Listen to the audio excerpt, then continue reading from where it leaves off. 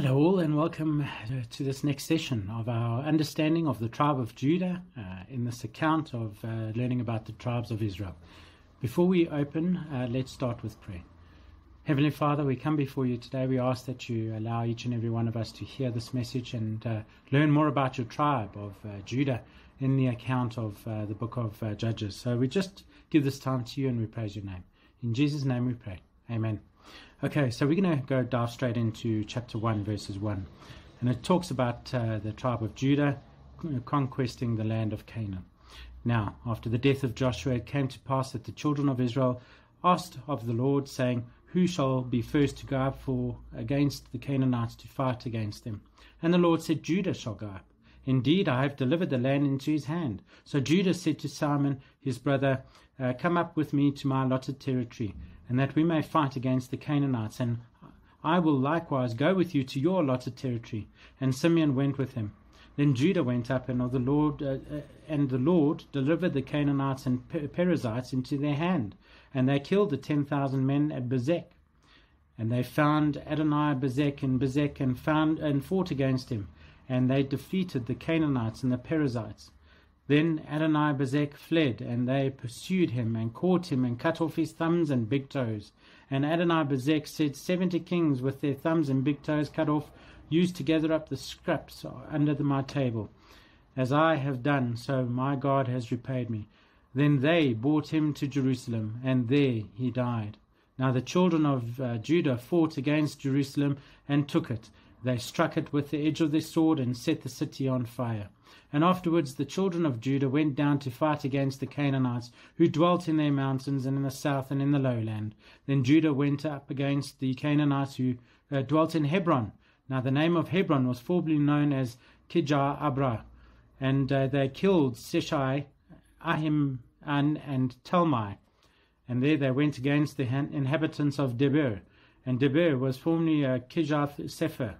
And Caleb said, Whoever attacks the Kirjath-Sepher and takes it, to whom I will give my daughter Ashash as a wife. And Othniel, the son of Kenaz, Caleb's younger brother, took it, and so gave him his daughter Ashash as wife. Now it happened that when she came to him, she urged him to ask his father for a field, and she dismounted from her donkey, and Caleb said to her, What do you wish? So she said to him, Give me a blessing, and since you have given me land in the south, give me also springs of water. And Caleb gave her upper springs and lower springs.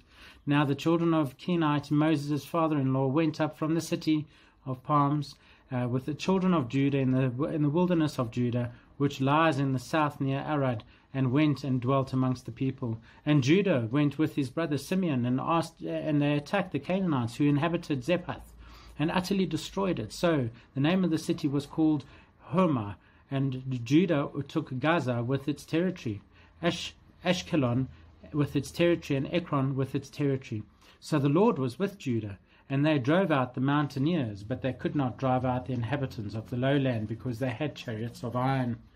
And we can learn a little bit about this conquest and the leading into the conquest of Canaan. But the death of Joshua did give an indication, which was the conclusion of one former period and the beginning of a new period. And Judah shall go up corresponds with the divine preeminence of Judah in Jacob's patriarchal blessing. And to cut off thumbs and big toes meant that the kings would no longer be able to lead in battle, because without the thumbs they would have difficulty holding weapons, and without the toes they would lose their footing in battle. Let's have a quick look at the next one, which is taken from Judges chapter 20, verses 18. And that also talks about the tribe of Judah. And I'll read the verse and you can expand on it later.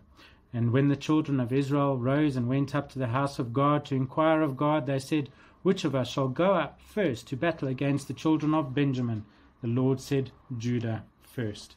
Now that's a nice one to read in your own time to help you understand a little bit about chapter 20. But in essence, the short accounts that we can learn from that is the house of God is an expression probably referring to Bethel, where the Ark of the Covenant and high priests Phinehas were located. And to inquire of God through the high priest Urim and Thummim. And Judah was, when they say Judah first, that's talking about the divine preeminence of Jacob's blessing. So the Lord kind of gave them the blessing and saying they will go up. Judah will go up first.